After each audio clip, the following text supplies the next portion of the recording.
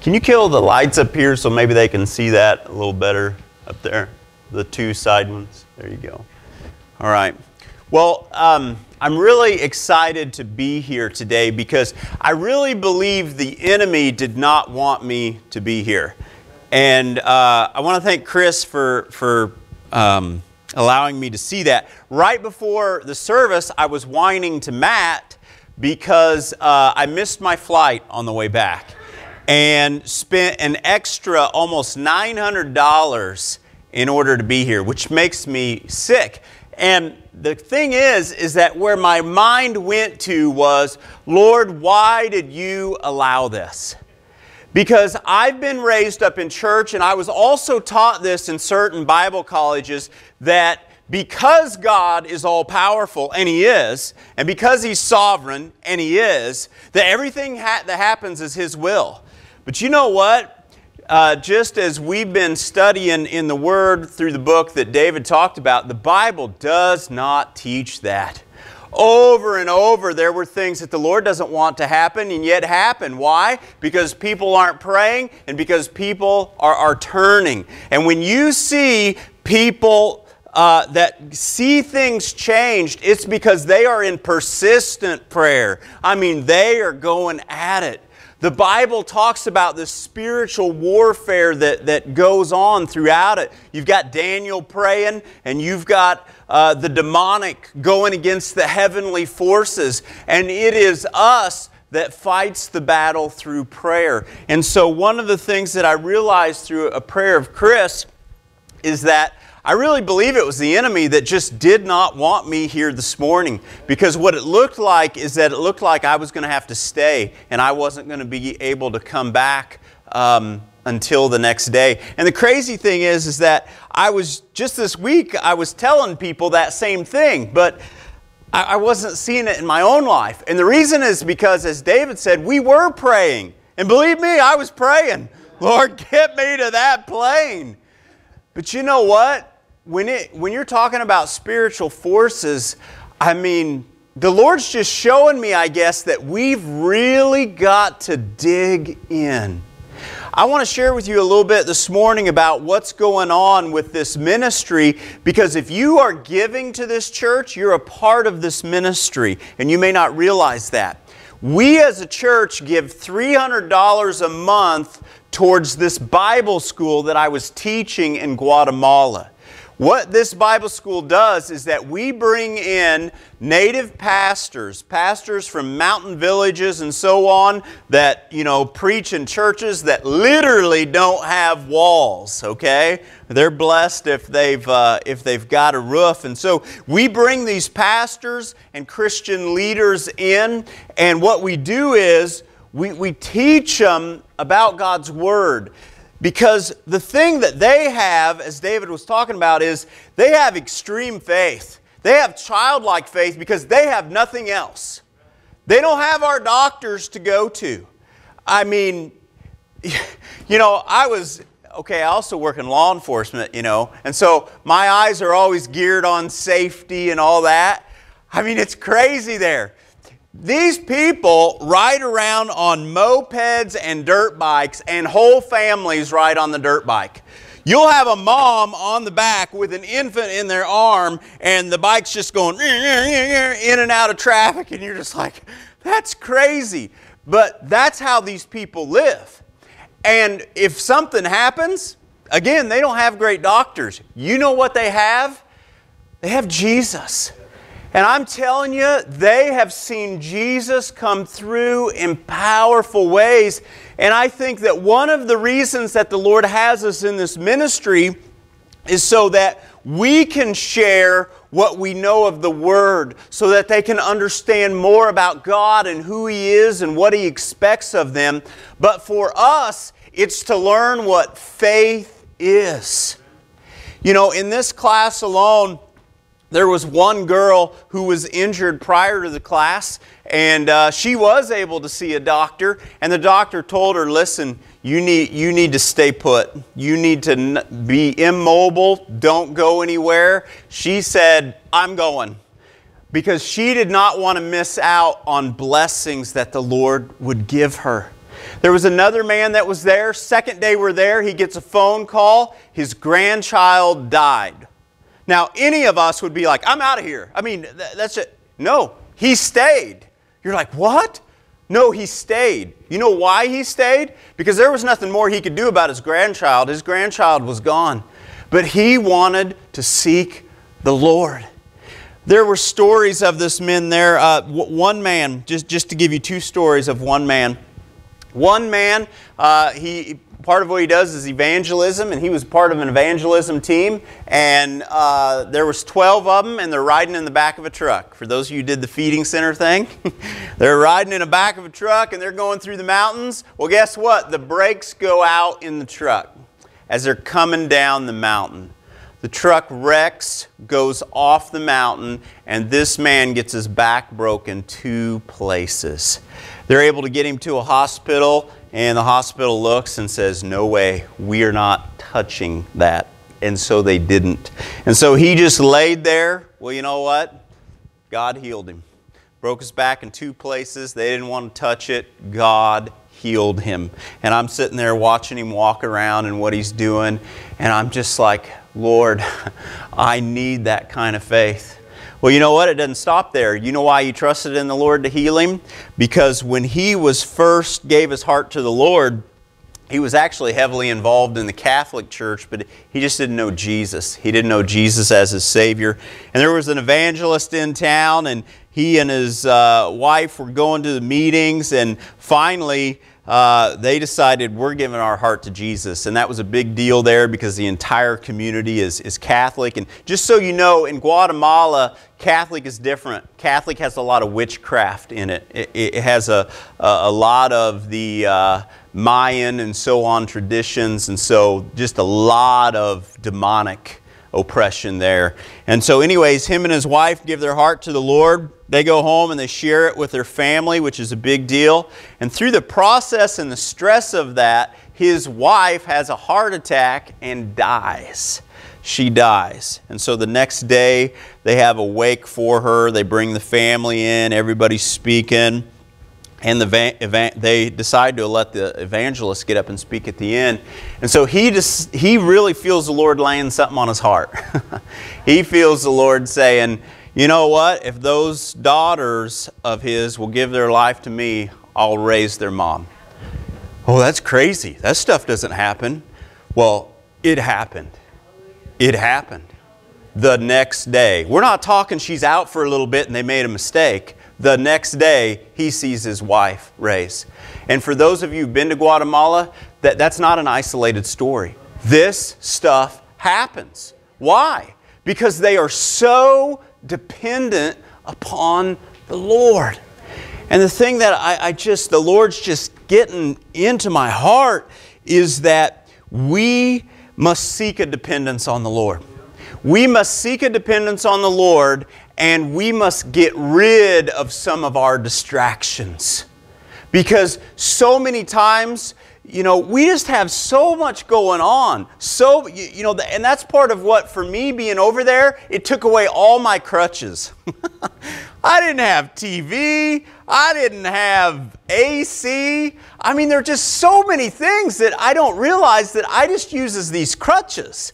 And all I have is beans, rice, water, and the Word of God. I mean, that's what I got. And I realize at first it's hard. I mean, to be honest, your flesh gets mad. You're like, what am I doing here? I need to, But as you push through and you're like, okay, Lord, you've got me here. I'm going to push through this. The Lord begins to open some things up and you experience an intimacy with Him that you had not known because you have so many crutches and so many distractions in your life in this culture that get in our way. So one of the first things the Lord was showing is if we are going to know the power of God, or if we're going to know the intimacy that these people with their childlike faith know, we've got to make an effort and say, I'm getting rid of some of these distractions. I'm not going to be a part of every little thing just because everybody else around me is who's not pursuing God at all. I'm going to draw some boundaries. And I'm going to say no to this, because if I say yes to this, it's saying no to God in other areas. Now, what that's for you, you have to ask the Lord. You've got to ask the Lord and say, Lord, what are you telling me? What are you trying to say to me? Now, another thing the Lord was speaking to me about is before I went down there, I felt like the Lord gave me a sermon title, if you will, if you'd put that up there, Jackson. And it has to do with being a hero. Being a hero means having enemies. And when I hear that, I don't like it. I'm not a person who fears confrontation, but you know what? I don't like living in a town with a bunch of enemies all around me. Does anybody like that? Do you like going to family gatherings and having enemies? Do you like going to your work and having people who want to tear you down and see you fail? I mean, who's going to raise their hand to that? If you do, you're lying, okay? Nobody likes that. But you know what? We want to be the hero. You see a movie that comes out that has anything to do with a hero, it does well. You know why? Because God has put that in our hearts.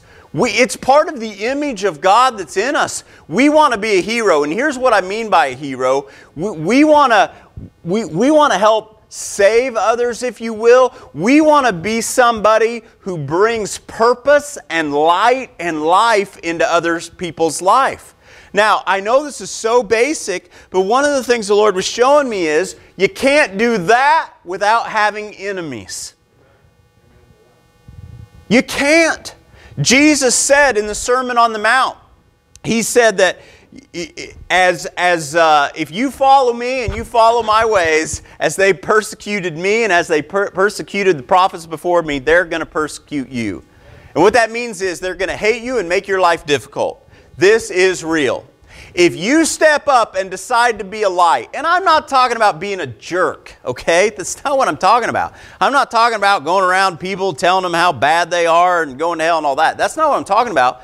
I'm just talking about standing up and speaking the truth. This is what God says that we should do. This is what brings life. People are not going to like it because their life doesn't mirror that. Their life is different, and so they're going to dislike you for it. But you know what? I have to make a decision, and you have to make a decision. If I'm going to be the hero, if I'm going to be the person who brings light, I will have enemies. If I'm going to be a person who seeks to make as many people happy as I possibly can, I'm not going to be the hero. Because what I'm going to be doing is I'm going to be watering things down, I'm going to not be speaking, and I'm going to be trying to make people feel comfortable. You know, some of us don't have that problem a lot, but I think about, okay, what are others around me thinking right now? What's going on with this? And that can be good if it's given over to the Lord, but you know what? It can also control me because I'm constantly thinking about that instead of, and what that comes down to is the fear of man instead of the fear of the Lord. And so while I was over there, one of the classes I teach is the life of David. And as we were going through one of the classes, there was just a section of Scripture that the Lord just really highlighted to me, and I believe He wants to share that this morning. If you would look with me at 1 Samuel. I want to look at verse 8 or chapter 18, verses 5 through 11. And in this chapter, David has already killed Goliath, and Saul's the king. Saul's beginning to give him more responsibility because he is the hero. And so we're going to learn a few things about the hero here. Beginning in verse 5, it says, "Whatever Saul sent him to do, David did it so successfully that Saul gave him a high rank in the army. This pleased all the people and Saul's officers as well." Oh man, isn't that great? You're the hero, everybody likes you.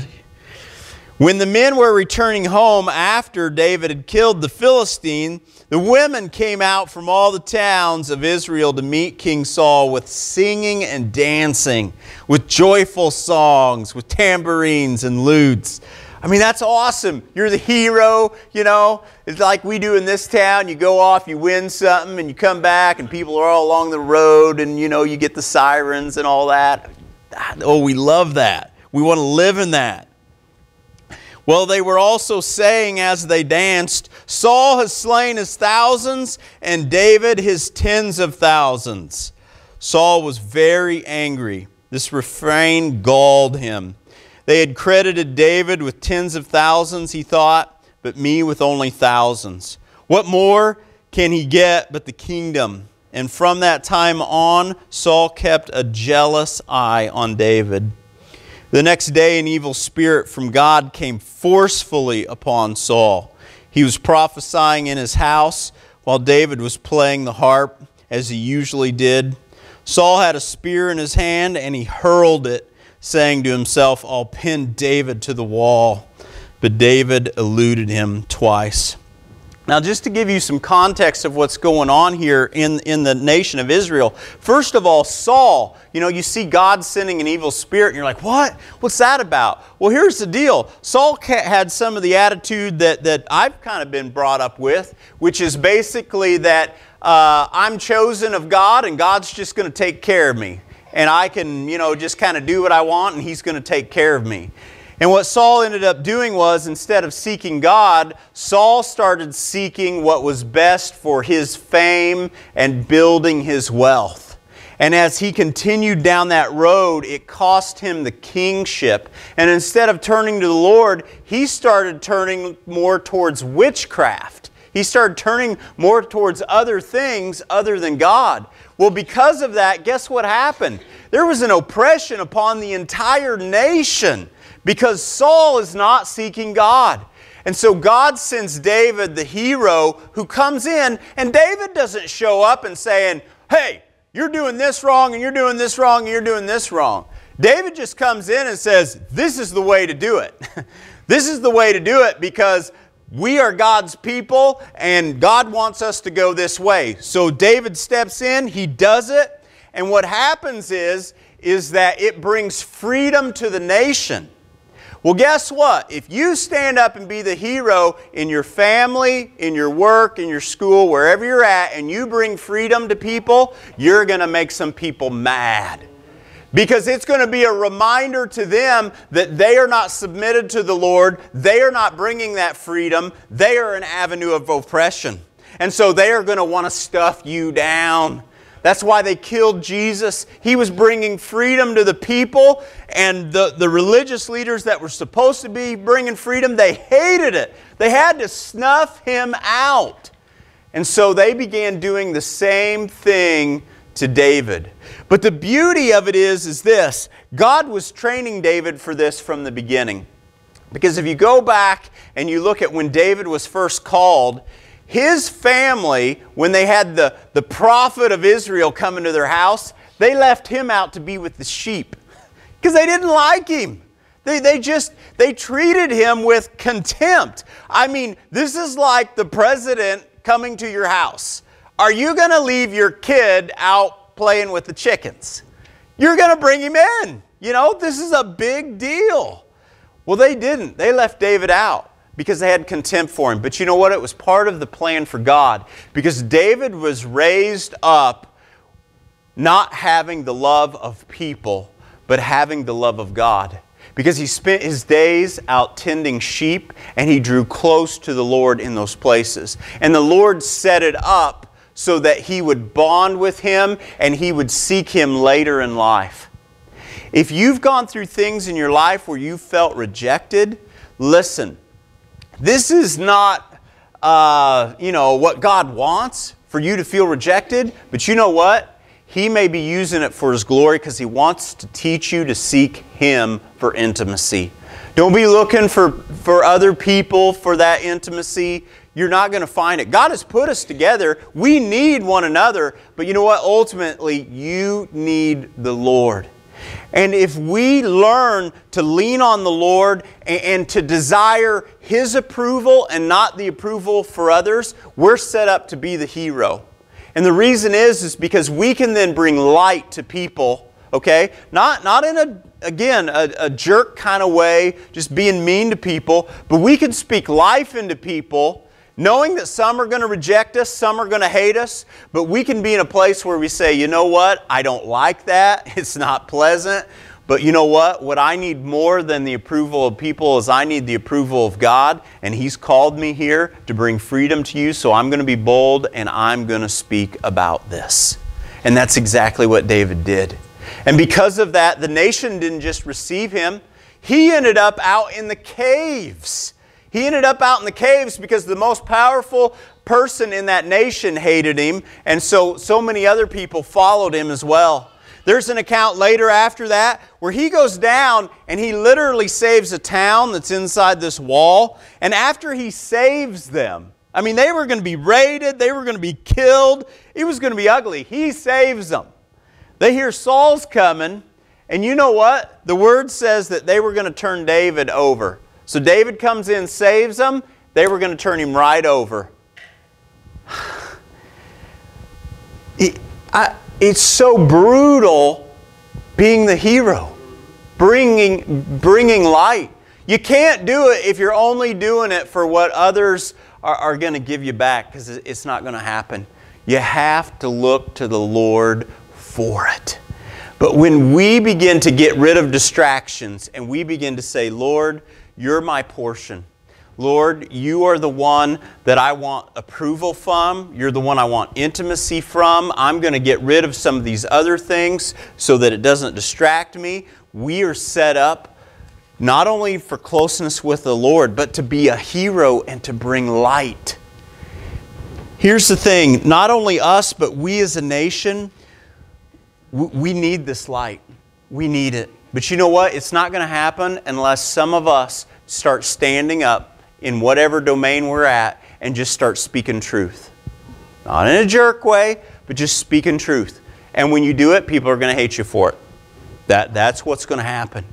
But as you do it, you have the ability to bring light and life to people. Because we have an entire culture in our nation that is dying with distractions. I mean, it's in the church. Because we don't know what it is to walk in closeness with the Lord. Because we're so, and our distractions have so much of our heart that we continue to put people in leadership that don't pursue the Lord. You know, I see on Facebook some of my Christian friends are like, man, I wish we had better choices, you know, for president or whatever. We do have better choices, but we don't want them. If you have somebody who follows the Lord, they will be rejected. So it's not about the leaders, it's about our culture. Well, you know what? You and I can change our culture. Not over the whole U.S., but you know what? Nobody in Ohio can change this culture right here. You and I can change it. You and I can change it when we begin to stand up and just to speak truth, to speak about the Lord, to quit allowing people to shut us up. I said this last time, but I'm going to say it again. You know, we keep hearing about this thing, separation of church and state. Well, it's true. And the whole point of it was that the government didn't control the church. And just like the enemy, they've spun it as if, you know, the government's supposed to reject God. No, it's the exact opposite. So we need to stand up and speak the truth and say, no, we're not supposed to keep God out of everything else. Baloney, you're not supposed to control the church, and we're not going to allow it. We're going to stand up, and we're going to speak about Jesus wherever we are, whatever we're doing, and you're not going to silence us. Is it going to come with consequences? Yes, it is. It is, but the reward is great. I want to look at that passage I was talking about in Matthew 5 concerning the Sermon on the Mount, because Jesus talks about this reward. Matthew 5, 11 and 12. Blessed are you when people insult you, persecute you, and falsely say all kinds of evil against you because of me. That's just it. People are going to lie about you, okay? When you speak truth, people are going to lie about you. Now, if you just go along with them and you don't try to bring in any light and you try to make them feel good about rejecting God and pursuing idols, and they're going to be slapping you on the back, inviting you to their, cookouts. You're going to be good. But if you start speaking truth, they're going to start making up evil about you, okay? You got to decide. Because here's what he says next. He says, rejoice and be glad. What? Why would I do that? Because great is your reward in heaven. For in the same way they persecuted the prophets who were before you. Great is your reward in heaven. This life is but a blink. I mean, I know I look young to some of you, but, I should be like 20. I should be like half my age. Life is but a blink. I mean, Montana was the age of Collins yesterday. Most of you remember this. It's a blink. Do not sacrifice eternity for some stupid distractions here on earth. Get rid of them. Stand up and begin to just speak truth. Speak truth, church. Jesus, we love you. We love your ways. And we just ask, Lord, that you would give us boldness through your Spirit. Show each one of us individually, Lord, some distractions that are going on right now. Lord, bring that to our heart. Give us some boldness to say no, Lord, to draw some boundaries where you're calling us to draw boundaries. Lord, we love you, and it's in Jesus' name we pray. Amen.